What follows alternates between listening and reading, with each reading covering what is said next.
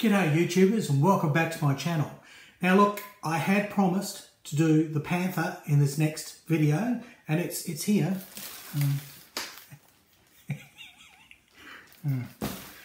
Look, we've had a horrendous week here in Australia. There's been record-breaking temperatures all week. In fact, we've had the hottest days for 100 years. Yes, there's only a couple of weeks of summer left and we're just scorching here and I've been dripping all over the floor, having to mop up Bax the cat. And of course, here, when we have huge temperatures, especially this time of year, we get thunderstorms. So we had massive hail and lightning and everything. In fact, here's a quick video.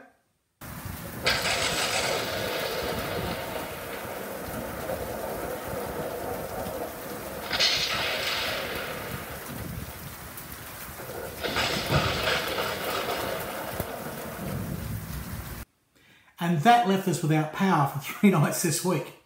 So between the melting and the modelling by candlelight and then all of this, my computer shit itself, although I'd planned to buy a new one next month. Well, the storms and the weather and everything expedited that, so not much modelling got done. I've been farting around with a little matchbox kit on the side if you've been on Facebook and watching. So I thought, well, I've got plenty of kits around here you've never seen. So how about dragging out something that I nearly finished. In fact, I'll explain that in a sec.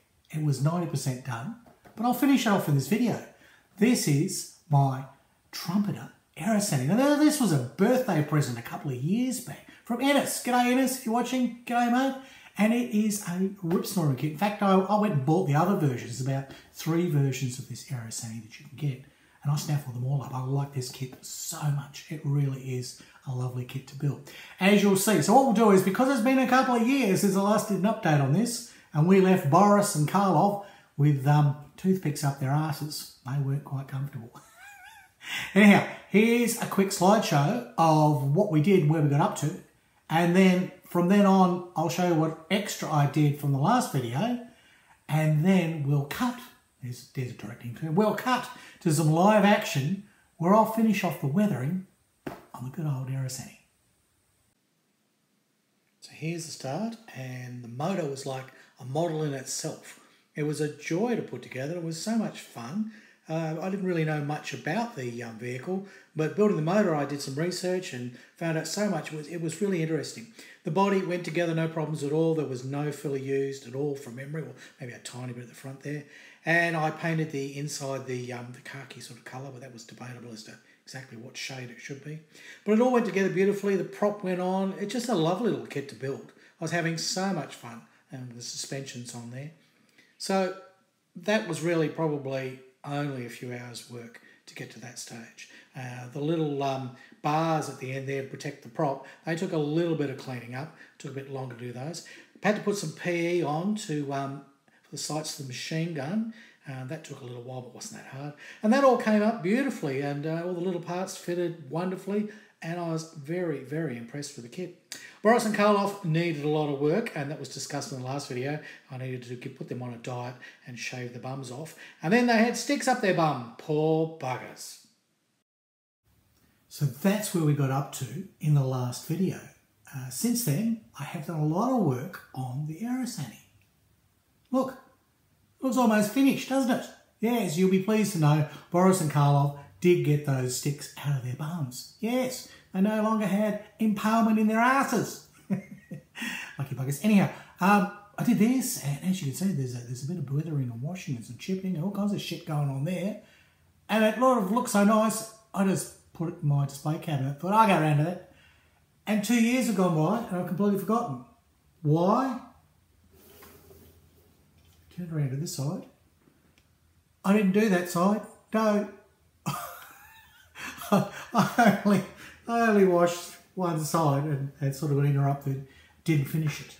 So this video, I'll just do a little weather and wash on that side. How do you like that? Interested? If not, just fast forward to the end. See the final pics, you lazy buggers. You should watch my whole videos. How do you think I'm going to get bloody ratings and subscription? God damn it. It's so hard to make a YouTube channel without you bastards helping me. No. I'm just yanking your chain, pulling your leg, grabbing on your donga. You know what I mean? I get accused of doing too much Australian stuff on this. Well, fuck you. I'm Australian, and that's how I talk. All right, look, enough of all this derogation. Degradation? I don't know. Dera something, you bunch of deras. Now, if there's anybody still watching after that tirade, let's have a look at how I accomplished the washing and the weathering on that side of the Aerosani. So I started by priming. At this stage I only had Ammo MIG white, which I used, which was fairly good, but I found it chipped easily. But that turned out to be a really good effect that I used later on. More of that later.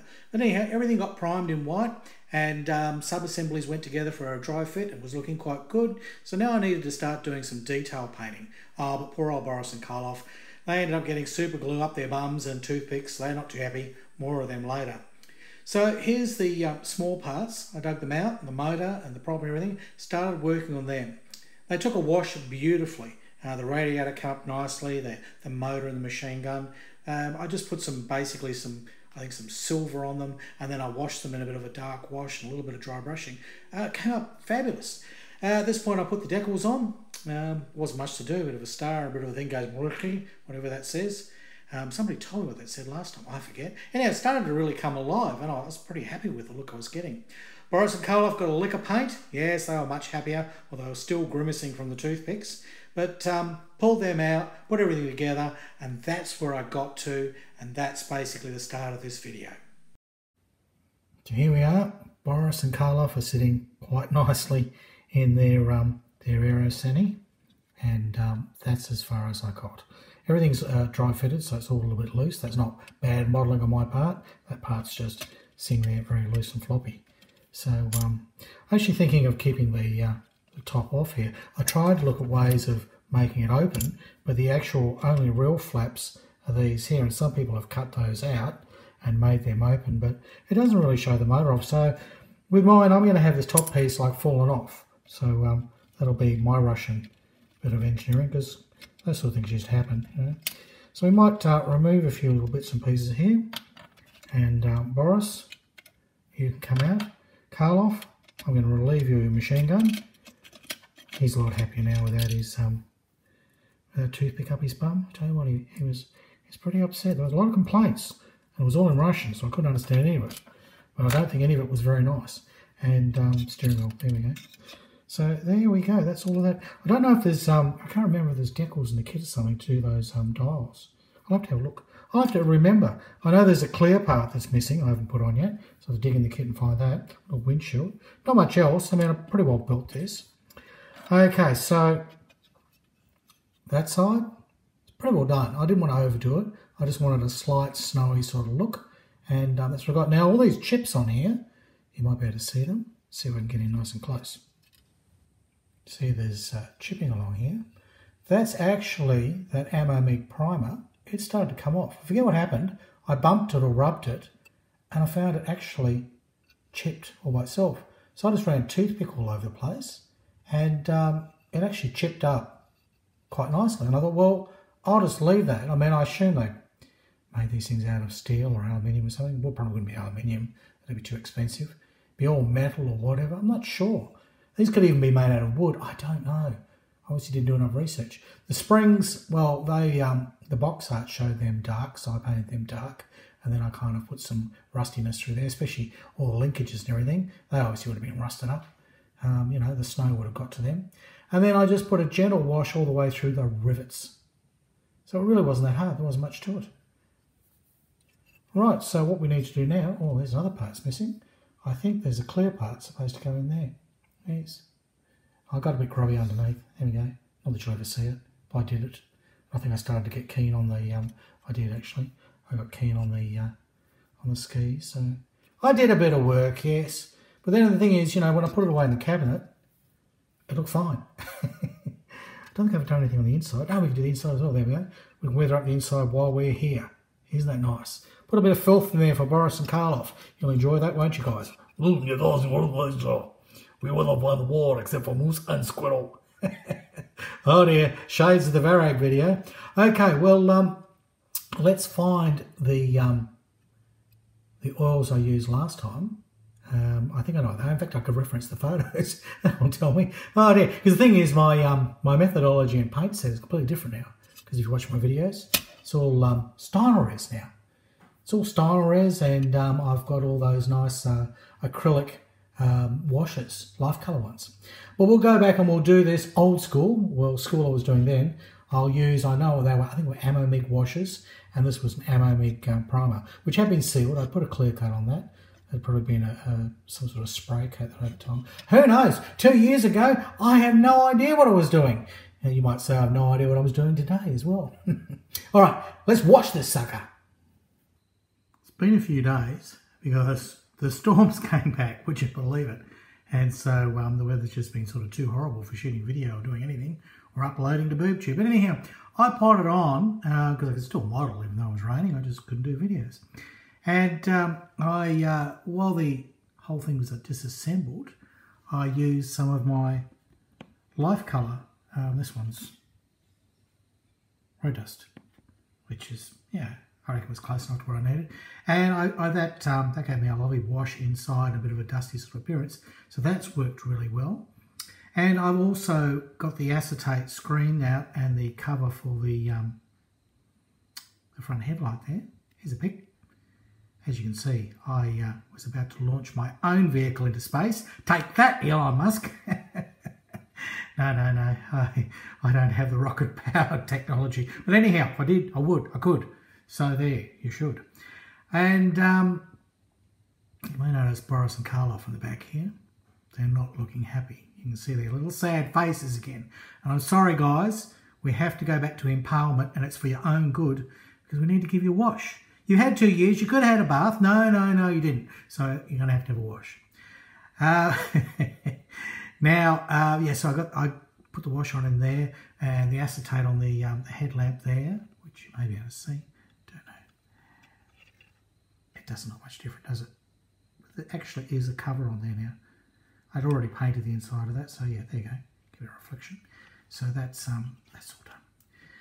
And the dashboard, you can hardly see it in there, and by the time fat old Boris gets in there, you won't see a thing. But here's a pic. I actually did something with dials. I couldn't find a decal. There was no decal in my kit box. And I remember I'd bought a set for a Jeep. I bought a whole lot of these dry transfer decals for my little GPA Jeep. And I had such a devil of a job putting them on. I think I wrecked 2 of the sets, and I was only by the 3rd set I figured out how to put them on, because you don't use water, you see. So that was my first mistake. They're dry decals. Oh, look. I don't know, I'll never use them again. I just couldn't get the hang of them. And so I'd already used them up. So no decals, I just put some strokes on the dials and thought, bugger it. And as I say, by the time good old fat Boris is in there, well, you're not going to see anything. But it's done. So that's all done. So then I thought, there's no reason I couldn't cement all this up, which I have done. I've turned the machine gun out the way. Luckily, I hadn't cemented that in.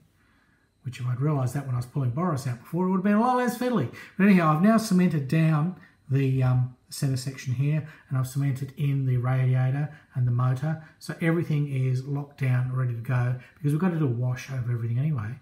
Because although I'd washed this side of the body, I had never washed this centrepiece, and I had never washed basically around the radiator. So that's what we're going to do now. Now, it has been years, as I said, so trying to work out what I did. Now, I know it's sort of a bit of rusty colour, so I think it's like the light wash, but also there's a bit of softness there, so I think I might have used the cursed soil. I noticed in the photos that I had, there was a blue-black wash I'd used, but I think that went on the motor and a few of the other parts that I went out, like the machine gun, I used the dirty blue-black wash. I don't see any blue-black on here at all, and I don't think I want to use it. Being on the other side, it doesn't have to be exactly the same, because you'll never see the 2 of them at the same time. So that's good, isn't it? I'll be able to get away with a bit of, shenanigans. And the top, well, I've got to do the top joining areas. But if I do the other side first, I'll see how close a colour match I can get. And then when I go to do the top, we'll see how it looks. But I mean, it could all be a little bit different. Whatever. It doesn't matter. Stop stressing, Gary Houdini. Goodness me, if anybody should be upset about here, it is Boris and Karloff. Look at those poor bastards. Okay, let's wash them first and take them out of their misery.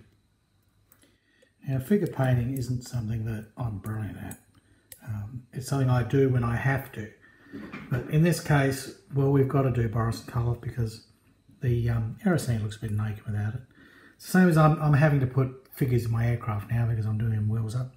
Now we're going to use some of this.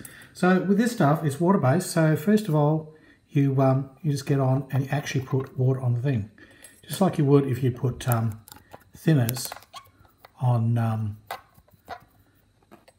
when you're going to do an oil wash, or you're going to do an enamel wash. You usually put a light coat of thinners on to help everything run. Now I hope, I think he's had a clear coat. Doesn't matter anyway. This will still work. This stuff's kind of amazing. This acrylic. That life colour is acrylic, by the way. Rambling on here. So you get a bit of water on, and it'll already start running into all the crevices. You don't want too much. I've probably put a little more on than I need to, but that's only because the lights are going to dry everything out, aren't they? Okay, so on with this stuff. I'll give it a bit of a shake, and I'll grab a little brush. Never organised Harry, did he? Got a bunch of silks, bumping iPad. Everything's going wrong.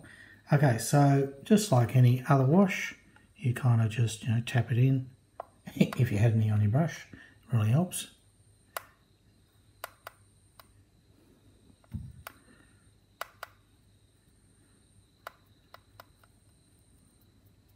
And it'll fall into all the crevices. And that's exactly what this life colour is doing.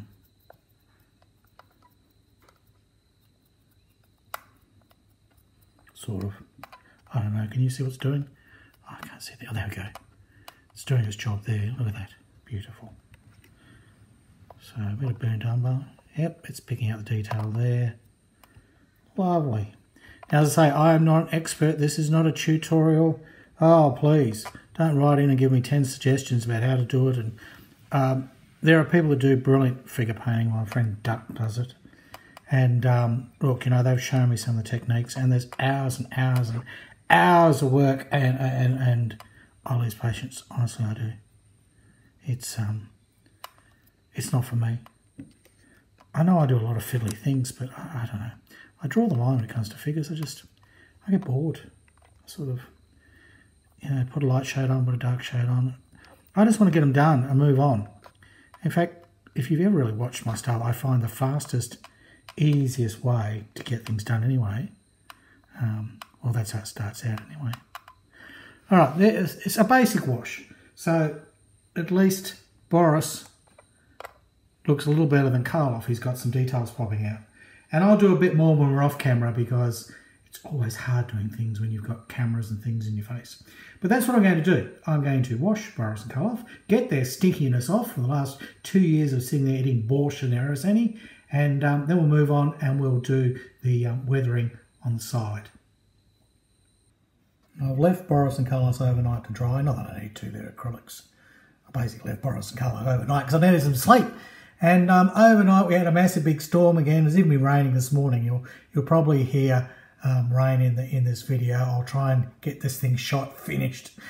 I did a lot of work on these guys. I actually ended up using 3 different wash colours to get the look that I wanted, because that burnt umber was okay, but I needed sort of a slightly different. It was a bit too obtuse, a bit too stark on the tunic, so I actually got some burnt olive green, and I popped that on just on the tunics. They look good. And then I thought the faces look a little bit too brown. They look like these guys have got suntans. And I actually used a little rusty colour. Anyway, I ended up using sort of a few. As usual, figures just take forever. So what was going to be just a quick little slap it on, I ended up spending over about an hour and a half, nearly 2 hours. And he still missed one of his eyes. Don't know how I managed that. Poor old Boris, his left eye. Anyhow, I'll probably still do a bit more work on them. But here we go. We'll, oh dear. Was it good for you? Yes, it was. Okay. So he can go back in now with everything cemented in. His hands were set to hold that steering wheel. So there we go. He looks quite smart in there. Good on you, Boris. I'm quite happy. Karloff. I removed his off camera just in case there's any kiddies watching. So now with that cemented, his hands are exactly positioned to hold his machine gun. So, yeah, mate, or something like that. Right, well, that's sort of looking the part, isn't it? And the wash and a little bit of work on them has made a heck of a difference, I think. They look so much better. I mean, we can, look at that, we can zoom in a bit. We see a bit of facial expression and sort of they're equally as grubby as everything else. That's what we wanted. That's what we wanted. Okay, well, what I'm going to do now is what I promised to do in the video at the beginning. Put your teeth back in, Harry Houdini. Goodness me. That's all, folks. Sorry, it's first thing in the morning. I need another cup of coffee. Let's wash this side. Get this bloody thing done. Because you've all been watching long enough and keep, you know, no doubt everyone's going, do the wash, get on with it, Harry. Oh, dear. Okay, time to do the wash. I checked back in my photo log on Facebook to see what I had done when I was building this kit, and I'd actually used some tamiapanelite, which is sort of a lazy, easy way to get around it. So I'm going to use that again because that's fast and easy, and I'd use a little bit of black on the springs. So let's do that. So starting with the brown. This stuff's really easy because you get an applicator. So we'll just slap that on. And it looks horrendous, doesn't it? Yes, doesn't matter. Because I'm going to do more with it. I think that's close to the colour. If not, I'll add a little bit of the rust in there. And then what we do now is we add the we wipe with the thinner. So now with our brush, just steady this, try not to disturb lighting. Now we can sort of get some runs happening and get rid of the worst of it. So we only really want an effect. So I'm actually going to need quite a bit. So I only really want it sticking on those rivets.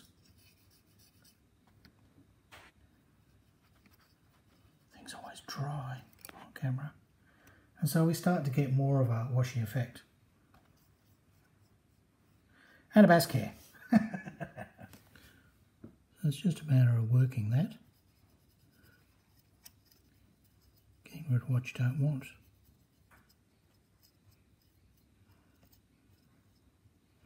Good thing about working the enamels is you can come back, days later. You can, to a certain extent, with those new life colour acrylic washes. You can come back later. It's got a remover built in. So yeah, we're just trying to replicate what I did last time. You wouldn't think with all this rain and how cool it is today that things would dry so quickly, but they do. But anyway, as I was saying, with the enamel washes, you get days and days and days, and I don't even know what the time limit is. There we go. So working with less, you get more, as always is the case. And that's pooling nicely down the bottom there, which is fine, which is the effect I want. I think it's kind of what I did. Remember, it really wasn't that hard last time. I kind of slapped it on, messed it around, got roughly what I wanted, posted a few pics online, and people go, oh, expert work, yes, you've really, done. And I don't. I don't do expert work. I do what pleases me, and I do it in the easiest way that I can find possible. Because my time is a premium and my weather is crap. Yeah, I'll keep going. You sort of see where I'm going here. We'll just do a bit of speed up motion because otherwise this video is going to run for hours.